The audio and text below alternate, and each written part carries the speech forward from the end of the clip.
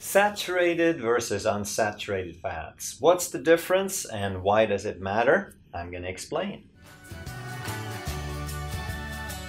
Hey, I'm Dr. Ekberg with Wellness for Life, and if you like to truly master health by understanding how the body really works, make sure that you subscribe and hit that notification bell so that you don't miss anything. So what is a fat? Fat is a chemical compound that's made up of primarily carbon and hydrogen. So a string of carbon atoms linked together, usually somewhere between 4 and 16 for most of the fat that we consume. And the carbon atom is one that can make 4 connections. So kind of like this. The carbon sits in the middle and then it can bond, it can link with 4 different things, either 4 different atoms or 4 different groups of some sort.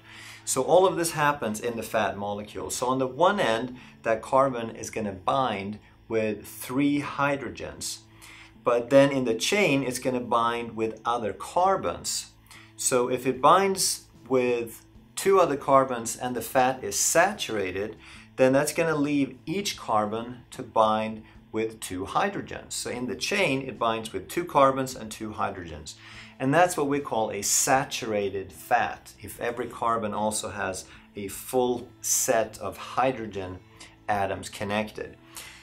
But sometimes the carbons connect with a double bond, meaning they use up 2 of these connections between them, and that only leaves them room to bind with 1 more hydrogen instead of 2.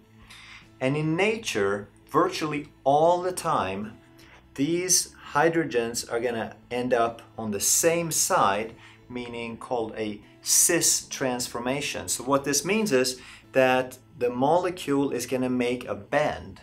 And this is really important for the chemical properties and for the melting point and for what sort of nutrition properties that fatty acid has. So if it's a saturated fat, then it's going to make a straight line.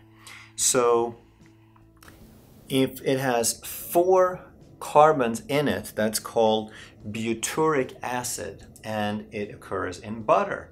So butter has a combination, it has a mix of different lengths, but the butyric acid makes that butter melt much more easily than some of the longer chains. So even though butter is a saturated fatty acid, it has a relatively low melting point. That's why it melts if you rub it with your finger, for example. The 8 carbon length is more like a medium chain triglyceride. Those are very common in coconut oil, for example. And if the fat is entirely made up of long chains, like the 16 carbon chain, then it's called stearic acid, which is basically candle wax. This is also what most of the beef fat is made up of. That's why beef fat and candle wax are kind of similar, and they're solid at room temperature.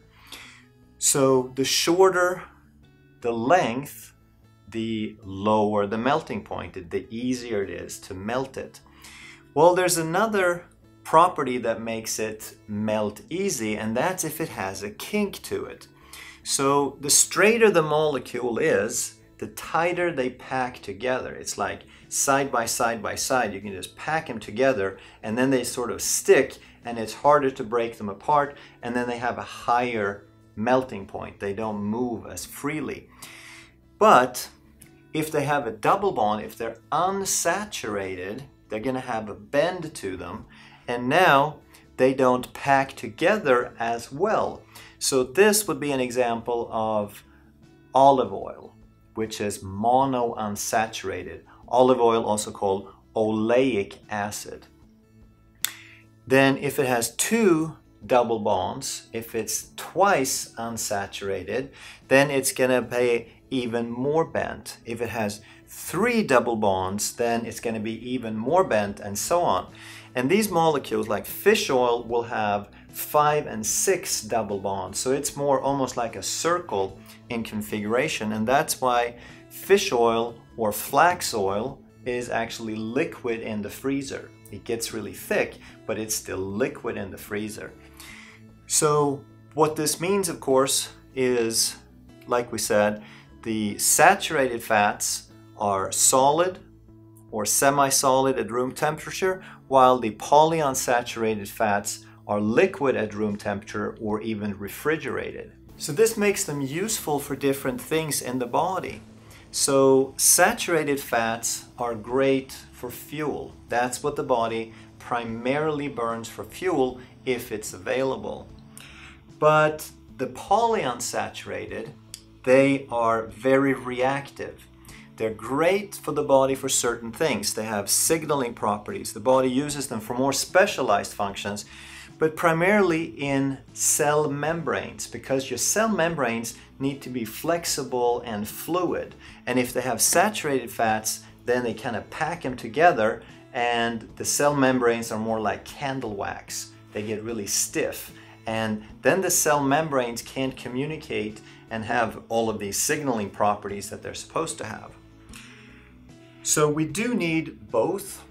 The problem with polyunsaturated is that they are very reactive, because this double bond, this bond is available. It is not that hard to break, and if we expose that bond to heat or oxygen, then we can break that. So then these become very reactive, they become unstable, and they become very susceptible to damage by heat and oxygen. And then the fat is called rancid, and now it becomes very destructive. Now it's basically a toxin to the body. So that's a little bit more about the science behind it and why the fats work the way that they do and why saturated and unsaturated behave the way that they do. I made another video on the properties and what fats are best to eat for these reasons, so you can check that out right here. So we need a variety of different fats for different purposes. So the saturated fats are great for fuel, and then we need a small amount of the specialized fats, and these are what's called the essential fatty acids. And we need small amounts of them for particular reasons, such as membranes. The DHA, which is a 6-fold polyunsaturated part of the fish oil, is what the brain and the retina is primarily made up of. So it's a building block that gives the brain certain properties. So we need a little bit of these on an ongoing basis. We can need a little bit more of the saturated for fuel, but we do need both of them. The key is to understand that the saturated fats are pretty stable. They don't oxidize easily, they're stable at room temperature, and the polyunsaturated are very sensitive to heat and oxygen, so they need great care in handling so that they're not destroyed before we eat them. If you enjoy content like this, please remember to subscribe and hit that notification bell, and please share this information with as many people as you can, because this is life-saving information, and if you have people you care about, let them know about this. Thanks for watching.